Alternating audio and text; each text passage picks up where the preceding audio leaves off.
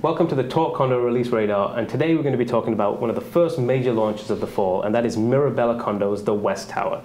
My name is Bhandari, and I'm joined today by Mike Santos and Amit Bhandari, and we are Platinum Agents for Mirabella Condos. So, just to give a quick overview, Mirabella Condos, this is the second tower. About a year ago, the first tower was launched, and it's sitting about 70–80% sold. And what we're going to talk about today is some of the key things that really made people excited about the first tower. The second building is mostly mirrored of the first tower, both are 38 stories. So we're going to talk about some of the key points. So the first one that people really got excited about for Mirabella was the views. Sure. So talk to us a little bit about why people got so excited about the views.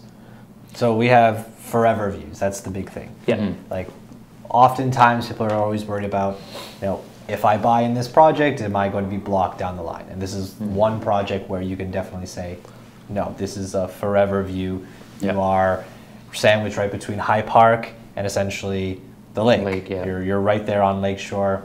Windermere, to be exact, is at the base of that. You're across from the parks and beaches and Martin Goodman Trail, but the big thing is Lake Ontario. If you want to walk into your unit, you want that expansive water view that everybody pictures in movies and television. You get this here, and that was what people were excited about in the first tower. Yeah, and you mentioned forever views, and I think the reason there is because to the south you've got the park, which is protected. You've got the lakeshore, and those views to the south are spectacular. They're incredible. And like you said, if you want that view where you walk into the suite and all you see is lake, there's very few places in Toronto that you're going to get that, and this one is there and it's guaranteed. Where you aren't paying necessarily an arm and a leg as well. So we'll get into that later, but in terms of pricing, it's going to be extremely, extremely competitive in that sense. So for people that are wanting something like that, maybe a little bit outside of the city, this is the project for you. Yeah. It's always easy to get so drawn to the south views, the Lake Ontario, but what's amazing here is that the north views here are also incredible. For sure. To the north is High Park, and if the south side had nothing and it was just the High Park views, people would be fixated on the fact that it's High Park views. Yeah, for sure. So even the views to the north, where overlooking High Park, the views are spectacular even on that side as well. Forever views all around, basically. Going into the second sort of key point here is that Mirabella West Tower with the new launch is that we get a chance to work on the same units that were sold out from the first tower. We already know those units that were very, very popular in the first tower.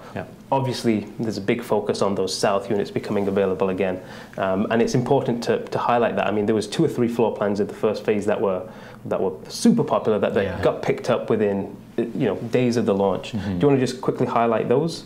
Well, I mean, speaking to people that I worked with in the project last time who missed out on it, they weren't sure. It was sort of a time in the market where people were a little bit hesitant. We were coming out of last spring and all that in summer, and people weren't quite sure. And I spoke to a lot of people who were kind of regretting the fact that at that time they had south units available and they didn't take it. For sure. So this is a time where we're launching this fall where we say, okay, listen, things have stabilized now in terms of the market and everything like that. It's boomed, like a lot of people know, but there's still, like I said, in pricing, it's still really good, really competitive, and now you have another chance to get these south units and these south floor plans, and they're really, really nice. 1+ den, and not 500 square feet, like 525 square feet. We're looking at 700 square feet, and we're looking at 2 beds that are going to be close to 800 square feet. So it's people who are downsizing. For sure. There's still enough space there for you, and again, the trade-off is, hey, listen, you've got forever views in the lake, but those 1+ dens for those young professionals or even a young family or someone like that,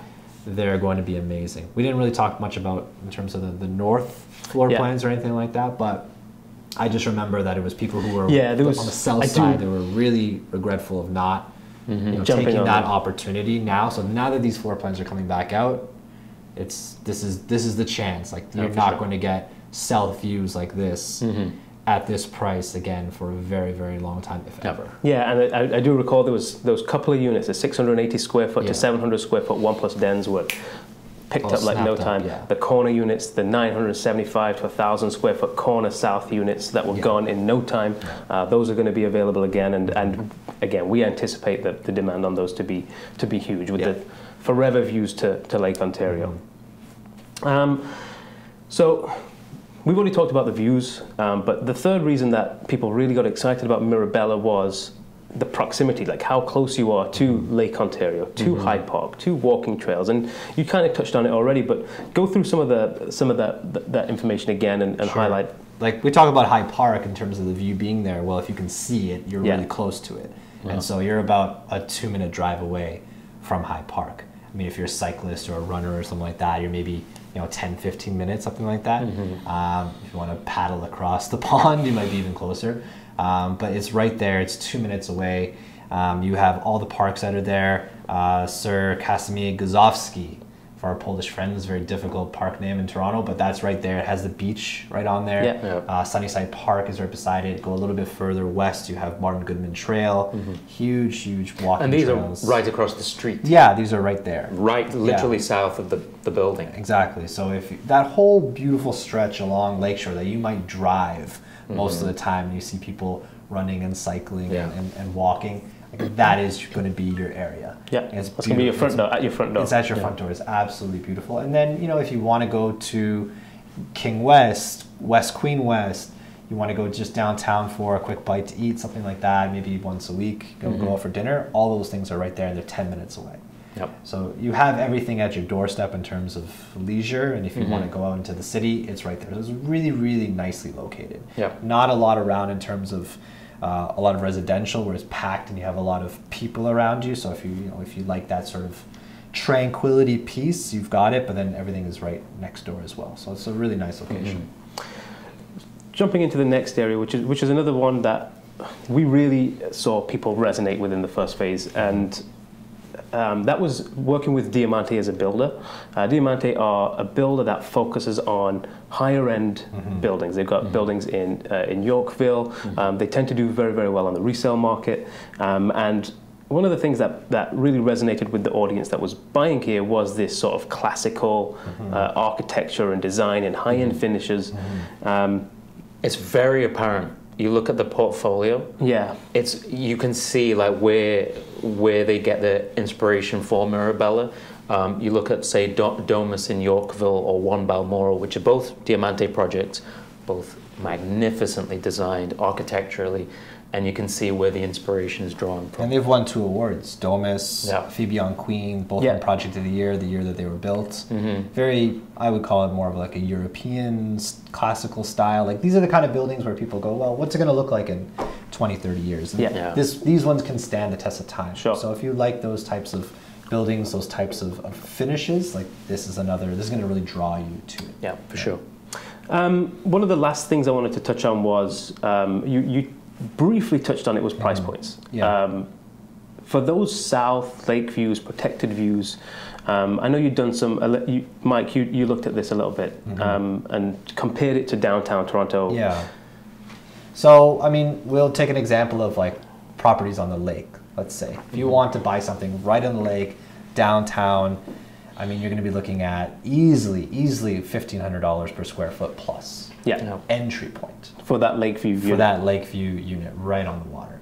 And so we don't have an exact price point now. Protected Lakeview. Protected right protected Lakeview, yes. Forever views. We don't have an exact price point now, but I can tell you that it will not be anywhere near $1,500 per square foot. It's going to be significantly better than that. Much more affordable, much more competitive, and one where I think people are going to look at it and say, like they did last fall, and say, okay, this makes a lot of sense just outside of the city. And as well, on top of that, to get in at the kinds of price points we're anticipating to get into a building that looks like this, the kinds of level of quality of finish that they're going to be getting. It's a very good package. It's a very appealing package for a lot of end users. So Mirabella West Tower, launching early September. We talked about the views, forever views to the south, Lake Ontario, to the north, Hyde Park. We talked about this exciting release of previously sold out suites that were gone like that when they launched a year ago. We talked about the proximity to Hyde Park, to Lake Ontario. We talked about the luxury builder with a focus on this classical architecture with high-end finishes. And we talked about the prices compared to similar projects closer to the core. So all in all, we're very, very excited about Mirabella Condos. Definitely. Super excited. And for more information, stay tuned to TalkCondo. And for Platinum Access, get in contact with us, and it will be launching very soon. Thank you very much.